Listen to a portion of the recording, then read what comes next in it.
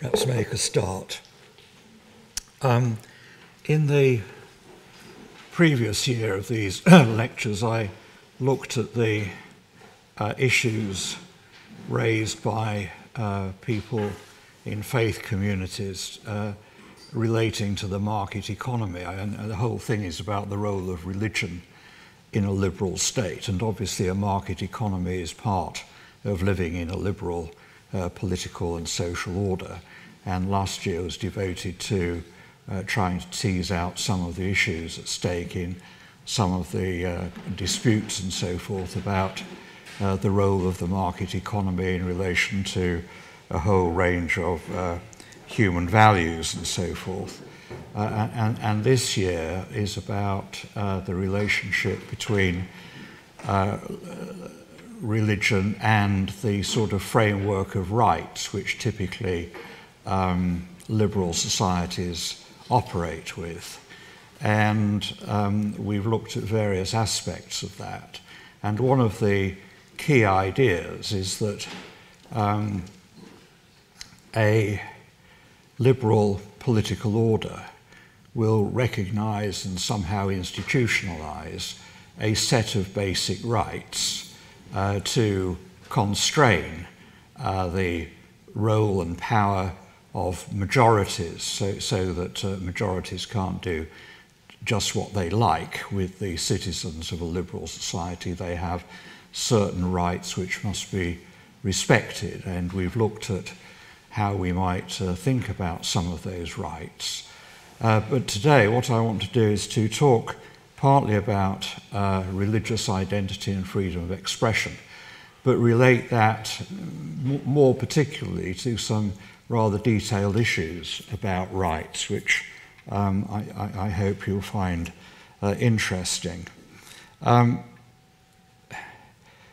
One of the commonly invoked criticisms of rights is that they just seem to appear from nowhere. People just sort of claim their rights, and where have they come from?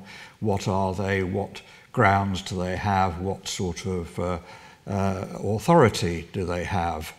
And so on. Well, one argument about that, which has been pretty central to both religious and secular views of rights, is that rights exist to protect human dignity in some way or another, that as human beings we possess a certain kind of inherent dignity and worth which is protected by rights, and that majorities cannot just impose their will on individuals if imposing that will abridges their rights, or to put it another way, abridges their dignity as human beings.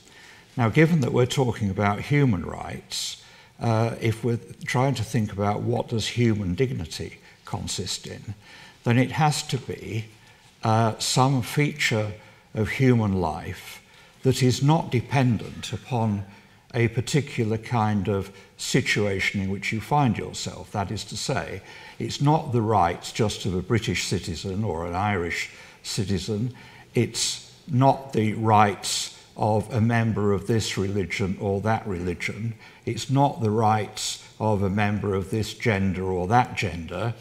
These rights are the rights of human beings considered independently of the particular nation in which they're born, the particular culture into which they're born, the particular religion into which they're born, and so on. That they are rights that somehow we hold in virtue of our humanity, and some aspect of the dignity that we have as human beings in relation to that overall and overarching humanity. So the initial question, I think, is this: what kind of feature of human life is it, or set of features for that matter? What is it that makes us bearers of dignity and worth, which doctrines about rights then sort of recognize? And there have been endless attempts to answer this question, both from within a religious perspective, particularly to do with natural law, and also from a secular perspective. And therein lies one of the problems about dignity, in that while that people may worry about the seemingly rather random range of human rights, to say that they're founded on a conception of human dignity about which we also disagree doesn't help very much with grounding in a firm sort of way any particular list of rights that we think we might have as human beings. But just to elaborate on that a bit, we can think about dignity in one of two ways, I think. One is what you might call a thick way, an elaborate way, which is probably founded most in religious perspectives, that our dignity as human beings depends on this view in our being created in the image of God, or something like that, that our dignity is God-given. Well, apart from the fact that if the argument for dignity is entirely confined to a religious perspective, it's not going to have much purchase for those who don't hold that perspective. But there is also another quite deep issue here, and it's this. If you say that our dignity is dependent upon our being made in the image of God, then what happens when we undertake actions and activities and so forth which are incompatible with what we think we know about the aims, goals and purposes of God for human existence? Do we lose our dignity if we live a wholly sort of, well, to put it bluntly, sinful life? Or does our dignity still shine through as a human being, even though we're not living in the image of God because we have chosen to behave in a way that's incompatible with that image? So one of the problems for a religious perspective on human rights is, how is it that human rights can persist and be attached to all people everywhere, even if they are not living in a way that's sanctioned by the notion of being created in the image of God? So there's an issue there about how, if you're coming to this issue from a faith community, how is it that do you think people lose their rights because they are no longer acting in a way that's consistent with the idea of being born in the image of God, and God having ideas about our essential purposes as human beings? The other alternative view of dignity is to take it as a very thin idea. That is to say perhaps as little about it as we can, other than asserting that we have dignity as human beings. And the argument here has typically been that our dignity rests upon some kind of unique characteristics of being human, and those characteristics are not shared by other elements of creation, as it were. That there are characteristics of being human that constitute our humanity. That humanity is the source of our dignity, and rights protect that dignity. So what are these characteristics of human beings that, as it were, ground our dignity? Well, first of all, it can't be just any old thing about human beings. I mean, there might be certain features of human life that are unique to human beings, but don't appear to have any connection whatsoever to ideas about human dignity or rights. I mean, it may well be, as somebody argued in the 19th century, that human beings are the only animals with earlobes. Now, if that's true, it doesn't mean that we should respect the dignity of human beings because they've got earlobes. There has to be some connection between what is essential to our humanity and an idea of how people then ought to be treated. I mean, absolutely nothing follows from the fact that we've got earlobes about how we ought to be treated. So what we're looking at is not some kind of empirical characteristic of human beings, but something about human beings that is morally relevant, that gives us a ground for treating people in one way rather than another way. And historically, the obvious answer to this question that was best formulated, I think, in philosophy by the German philosopher Immanuel Kant, is that humanity, if you like, rests upon our capacity for autonomy, for choice, for freedom, if you like, for living a life shaped by our own choices, our own purposes, and so forth. Now, if our dignity as human beings consists in exercising and having this capacity for choice, as Kant believed and as many people have believed since him, then there's a big difference between that and the initial religious idea of dignity that I started with. Because the religious idea of dignity is that you have this dignity because you are enjoined to live in a certain kind of way, that your dignity is to be born in the image of God and depends upon living a life that follows and embodies what God wants for human beings as the creatures that he's created. Now, the choice theory of rights takes entirely the opposite view, that ends, goals, purposes of human life are a matter of choice for individuals. They are not to be derived from a theistic perspective at all, and that our dignity resides in exercising that choice, that there are a whole range of things that we might do and we can choose between them, and our dignity as human beings rests upon that choice, exercising that choice, not on following some kind of moral code, as might be true of theism. Now, let's just pursue that idea for a bit, that human dignity rests upon choice or autonomy, something like that. One of the problems with that is that it seems to make everything sort of too cut and dried.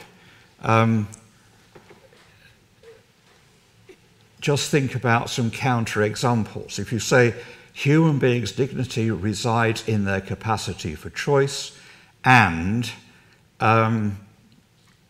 all people have that capacity, and it's protected by rights.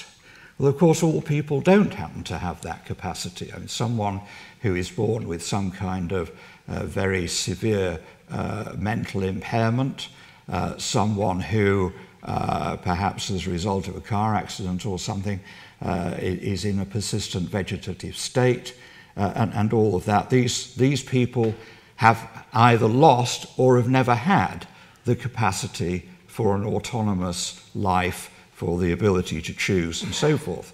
Now, if rights are based upon the capacity for choice, what do you then say about people who have lost that capacity or have never had that capacity?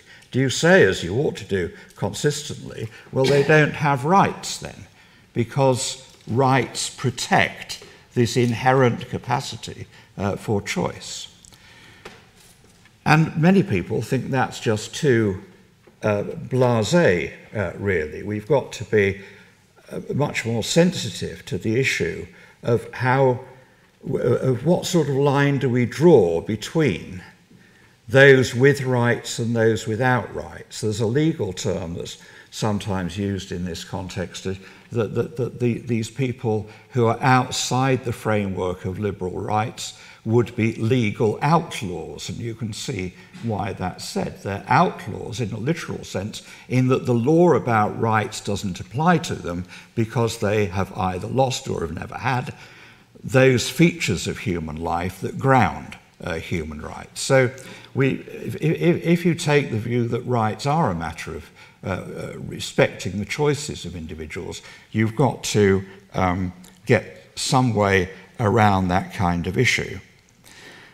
And I just want to leave that hanging in the air for the moment and move on to something else, but we will be coming back to it, particularly next year when I want to talk about liberal ideas about things like autonomy in the context of issues like abortion and euthanasia and so forth. But for the moment, let's just park the idea that rights seem to need grounding, but there's not an obvious, undisputed set of grounds that can be appealed to as a basis for rights. In the European Convention on Human Rights, which is embodied in the Human Rights Act up to a point in UK law, in Article 9, there is a right to freedom of religious belief, and that right in the sense of belief is absolute. There is a more conditional right to the manifestation of belief, so long as it doesn't, as it were, harm the interests of other people or harm the interests of the society as a whole, that in those circumstances, then religious belief is protected by rights, as are, of course, many other things under the Convention. So what does it mean to say that the manifestation of religious belief is conditionally supported by rights or conditionally sanctioned by rights? Conditionally because it may harm the interests of others, and you've got to be open to that issue. Well, according to the case law of the European Court of Human Rights, what this actually means is that any manifestation of religion, which can also just be saying something, it doesn't have to be a practice like slaughter or any of those sorts of things, it can just be asserting something, that any manifestation of religion has to be compatible with human dignity and with the values of a democratic society. So immediately we get on to this issue of dignity. What is it about dignity? Because what the court is saying is we can interfere with the right to manifest religion if that manifestation is incompatible with the recognition of the dignity of other people as right holders and or incompatible with democratic values. And it's important to recognize this because probably about 3 years now it was, Pope Benedict, as he then was, went to Spain. And one of his complaints in Spain was that European rights doctrines made it impossible for him now to say what he thought was wrong about homosexuality, because he would regard homosexual behavior as sinful. To say that, which is, as it were, Catholic doctrine, but to say it to the world at large was incompatible with the idea of the jurisprudence of the Court of Human Rights, which says that you can only manifest your religion if it's consistent with other people's dignity and democratic values, which clearly saying something like that, well, even if it isn't obvious, it would be certainly challenged. And the Pope was saying that rights doctrines are making it more and more difficult for a church or a religious community to say outside its own community what they think is wrong about some social practice, usually sexual, but not necessarily so. So the idea is then that rights to manifest religion have to be compatible with the basic rights of others, because that is in what human dignity resides, according to the European Court, and it has to be compatible with human values. And in this country, when the Human Rights Act was being discussed in Parliament and in the run-up to that, many of the leading judges of that time also wrote articles and so forth to say that in their view, the justification for the Human Rights Act was that it reflected basic human values to do with dignity and respecting others, and also to do with the basic values of a democratic society. So given that, and given that we've now got the Human Rights Act, and indeed the Equality Act, which protects certain characteristics of human beings against discrimination, and these characteristics, which can be age, which can be gender, which can be religion, which can be sexual orientation and so on, these protected characteristics are also regarded as being central to human dignity and human worth and democratic values. So on this view, we've got both the Human Rights Act and the Equality Act, and all the European jurisprudence that goes with the European Court of Human Rights, which we bought into, and those provide the sort of space within which religion now has to operate. And of course, many people from a religious point of view are entirely happy and pleased with that, if they hold their religious views in a sort of reasonably liberal way. However, many other people are extremely exercised about it for the sort of reason I just mentioned from Pope Benedict. Now, one thing that's important here is that if we've got incompatibilities between rights, right to manifest religion on the one hand and the right of someone not to be, as they might see it, vilified by the exercise of that religious right, if we've got a conflict of rights, then on the European Court's sort of basis for thinking about these things, we have to recognise that both sides of this dispute have issues of dignity on each side, that say the gay person has a right not to be described as sinning in a public place by the Pope. Equally, the Pope, or any Catholic for that matter, just to take that as an example, has a right to freedom of religious belief and a conditional right to the manifestation of that belief. It isn't, in the European Court's view, the idea that one has the basic right and the other doesn't. It is that both parties to these disputes have the idea of human dignity as they understand it on their side. It's just that they don't understand dignity necessarily in the same way.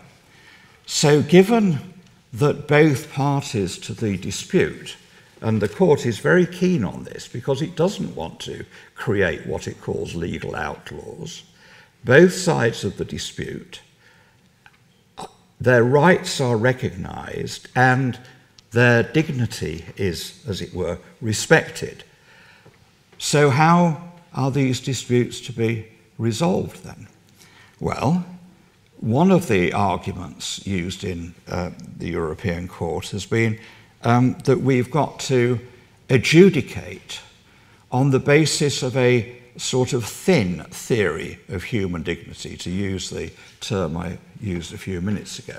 That is to say, the court cannot appeal to, let's say, a religious, or for that matter, highly philosophical account of human dignity, because many people who are subject to the jurisdiction of the human rights regime either won't know about it, or won't care about it, or possibly quite even wouldn't understand it. So it's got to be a thin doctrine of dignity that the court invokes and uses. And that thin doctrine of dignity is by and large about individual choice. It's very much favouring, as it turns out, the kind of Kantian view, if I could call it that, that human rights depend crucially upon individual choice and individual autonomy. And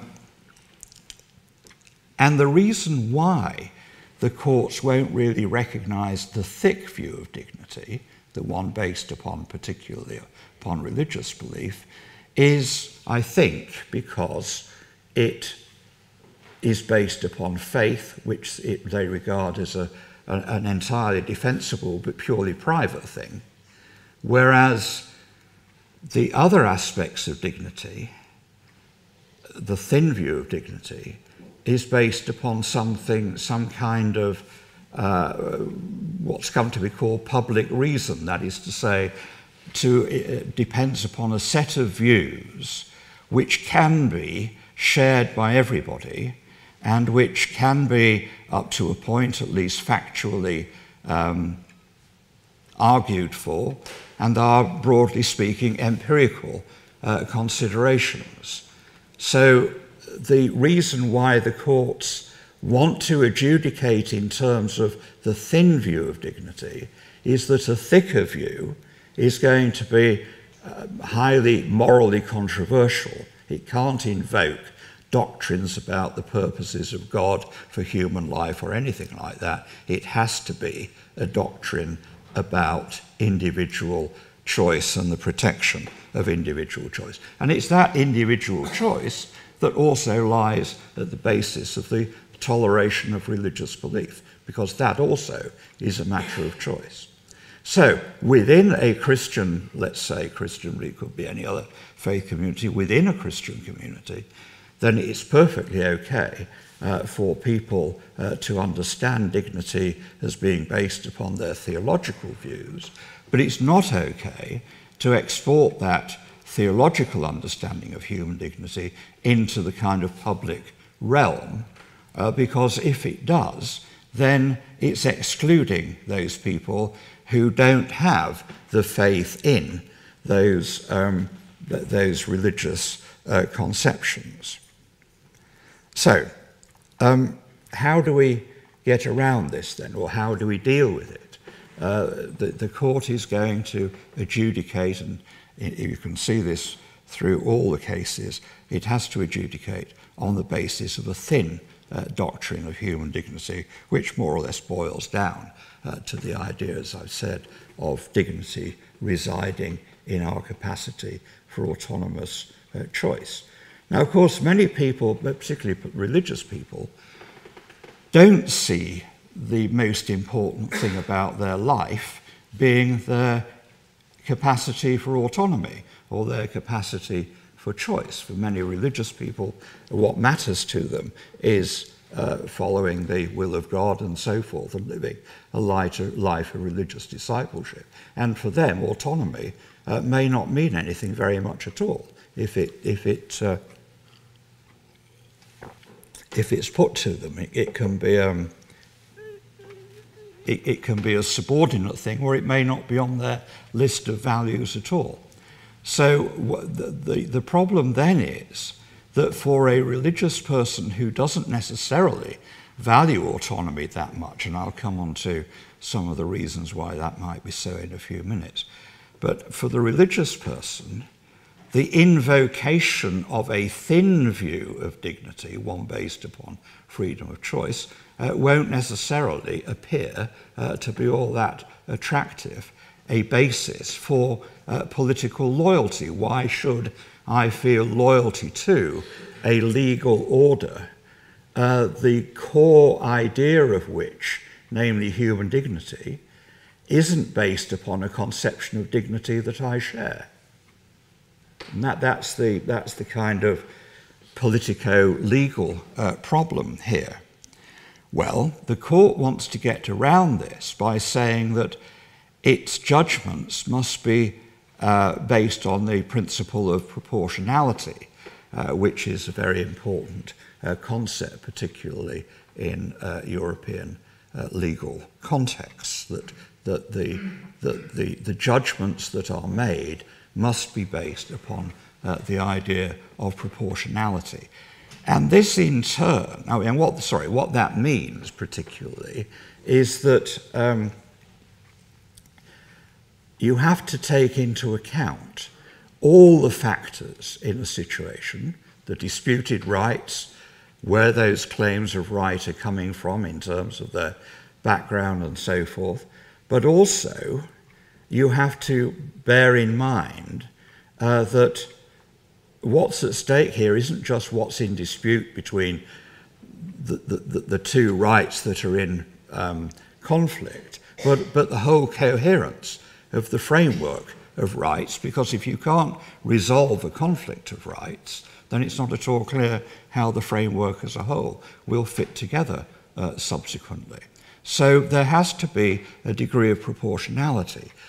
And what that means in practice is this, and this was made clearest, I think, by the German Constitutional Court, that there has to be, as part of proportionality, there has to be what the German court calls practical concordance. That is to say that people must be prepared, those who have got clashing rights claims, must be prepared to not push their claims to the absolute limit. There must be a willingness to compromise, to regard the solution to the problem as being more important than you're getting your own way at the court in relation to the right that you are claiming. That there has to be what the Germans called practical concordance, because without that we will have a whole list of utterly incompatible rights claims which cannot be put into any kind of order or reconciled. That is to say, for a religious person claiming a religious right, then that person must be prepared to accept the legitimacy of other views, say secular views, about whatever the dispute is about. It boils down to saying, I believe so-and-so is true. I believe, my belief in God is true and correct and all of that. But I also recognize that it's open to you to disagree with me, and that your disagreement with me is reasonable, because I can't prove what I'm claiming, neither can you. So if we've got two parties to a dispute about rights, neither of which can be fully resolved, then we have to accept that there's going to have to be, if we're going to get any solution at all, there has to be compromise and a recognition on the part of each party that they recognize the reasonableness of other people's grounds for disagreement. So the secular person has to recognize that there is a reasonable case for disagreeing with whatever the right is about. The religious person also has to recognize that there is a basis on which other people can reasonably disagree with you. Now, this is quite important because religious fundamentalism, of course, is entirely opposed to any such idea. Because if the central thing of practical concordance, to use the Germans' term for it, if the central thing about practical concordance is the recognition of the need for compromise and the reasonableness of other people's disagreements with you, then the fundamentalist can't accept that, because for him or her, there is just truth and they know what it is, so why should they compromise? Why should they compromise just to win a case in the secular courts? So there is this problem about, because it comes down to this really, and this is quite an interesting feature of this argument, that it may well turn out that maintaining a liberal society, including these rights, is going to involve the idea that people can only hold their religious views in terms of manifesting their beliefs, can only hold their religious views in terms of manifesting their beliefs in a liberal manner. They can't hold them as fundamentalists because they will not then participate in the process of proportionality which requires practical concordance, to use this term from the German court.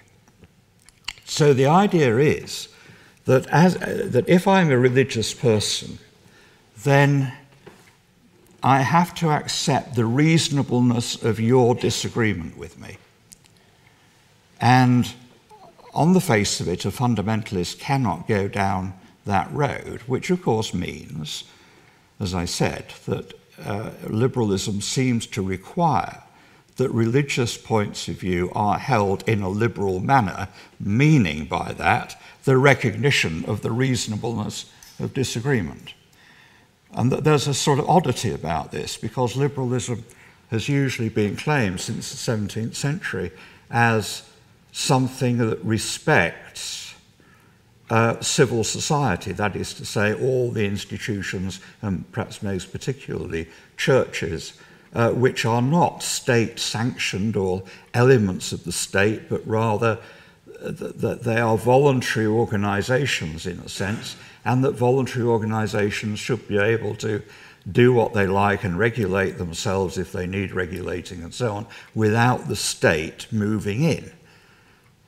Whereas on this view, the state does dictate, in a sense, how a religious belief can be held, at least in terms of the manifestation of it. But most people will argue that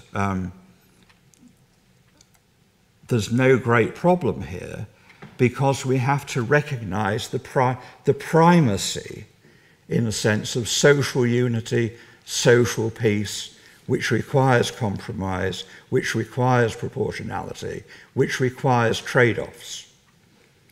But is that true? I mean, there are certainly many American, particularly theological writers, and I'm thinking here particularly of Stanley Harabas in his book Community of Character, who argues that it's not the Christian's job to somehow elevate the idea of social peace or social unity above the demands of his or her belief. And he says, in a rather, well, it depends, I mean, I find it a slightly spooky kind of idea. The Christian is someone who must, not can, but must live out of control. That is to say, the Christian is someone who cannot subordinate his religious values to any other kind of secular requirement to live a peaceable life. It's not that. It's that you cannot be asked to subordinate your beliefs to some kind of social requirement. So that's one element of the whole thing, about how you can manifest belief. And the conventional view, as I've said, you can manifest your religious belief so long and insofar as it is compatible, what you're doing is compatible with the idea of democratic values and the dignity of all other people as recognised in their individual rights. So that's the kind of formulaic framework within which the manifestation of religion occurs. But there is a kind of other element to this, which is really quite different, but I want to mention. And it's this, that many religious thinkers are very dubious about the whole idea of rights, in the sense that they think it is a deformed sort of idea of what social and political and legal life should be about. And I'll just quote from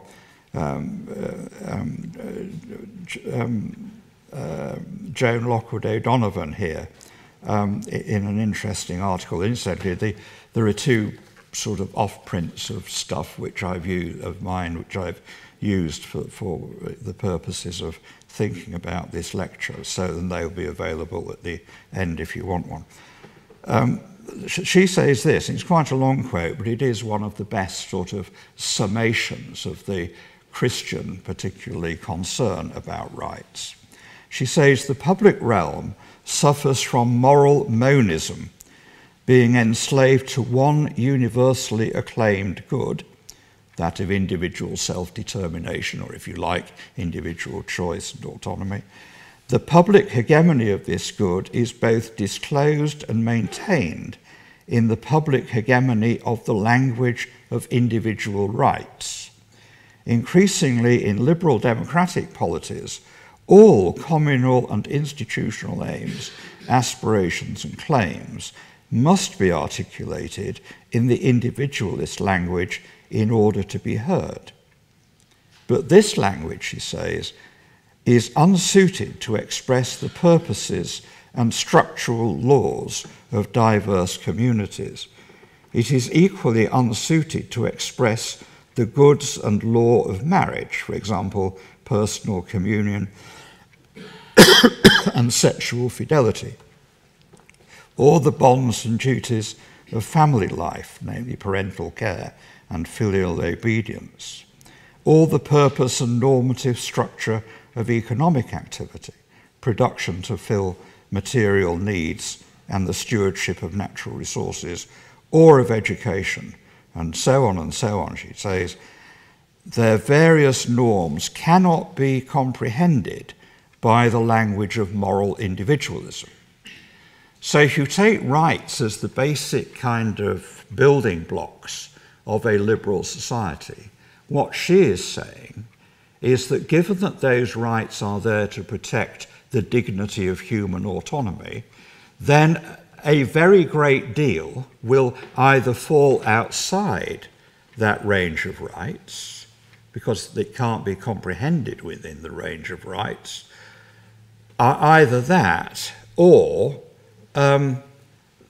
they will be changed out of all recognition by the use of claims about rights within those institutions.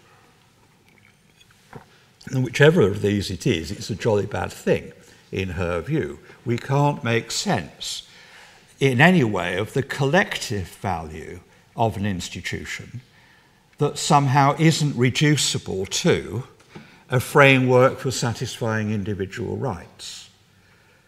And if we, so some things are going to fall outside the language of rights, and if they don't, if we want to reshape institutions based upon the language of rights, then those institutions will change out of all recognition.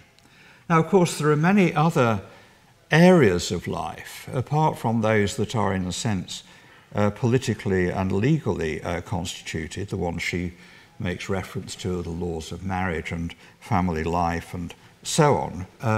But there are other things as well, which either doesn't make sense to talk of as matters of right.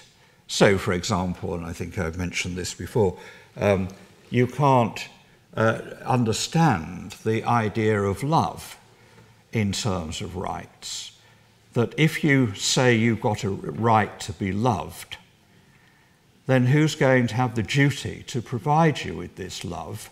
And if it's a right, that duty is going to be enforceable. But if you try to enforce a right to be loved against someone else, then you've destroyed precisely what it is you're trying to find, namely love, because enforced love isn't love. Equally, just to, in the margin, I think this is why I thought I'd already mentioned it, I think it was last year's lectures, the same is true of the idea of the market in relation to love. You can't, when people say rather glibly these days, you don't value something unless you pay for it. And I'm always tempted to ask those people, well, do you visit prostitutes very often then? Because, if love is dependent upon paying for it, then you've destroyed it.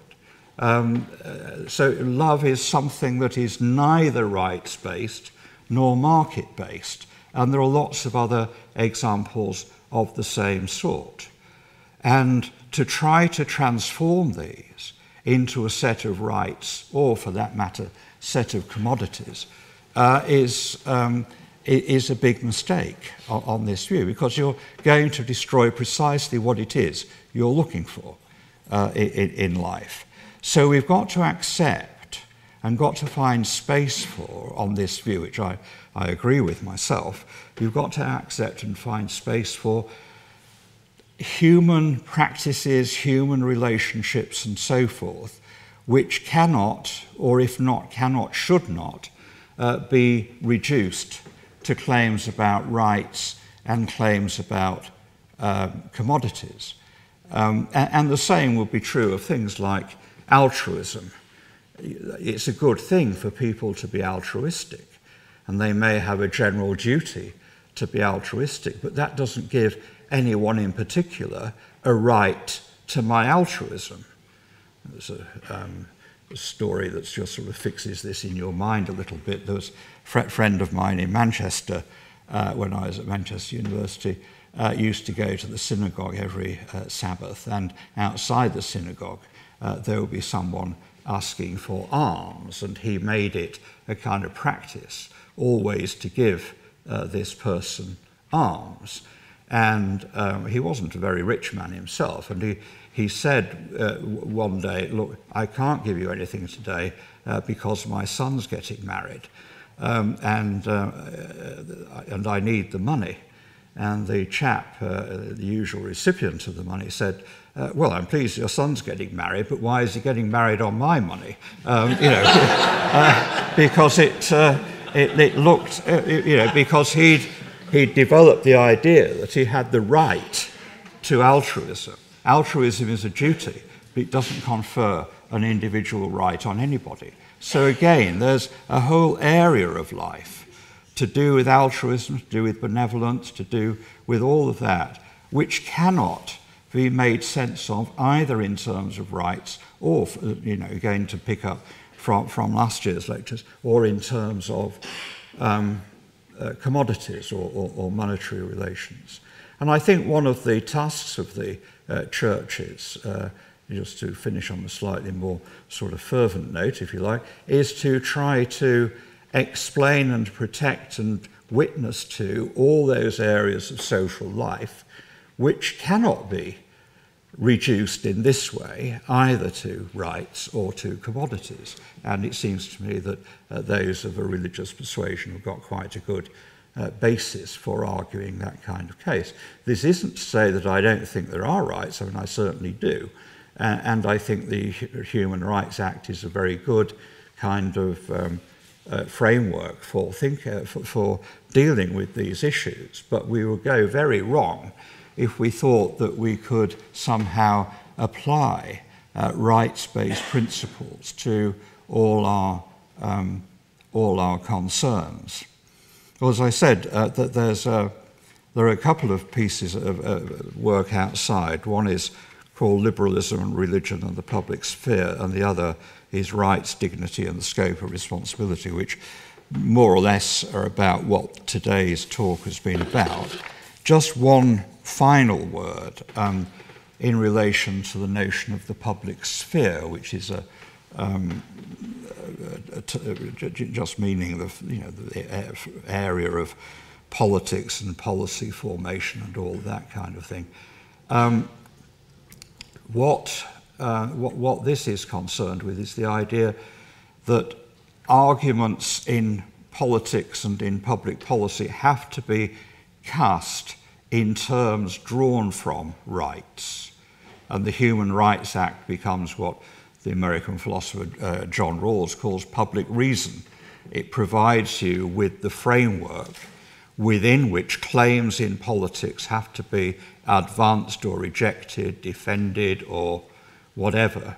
And in a sense it provides both a framework for but also a limitation on what sorts of arguments are available to us now in politics in a way that's consistent with the Human Rights Act.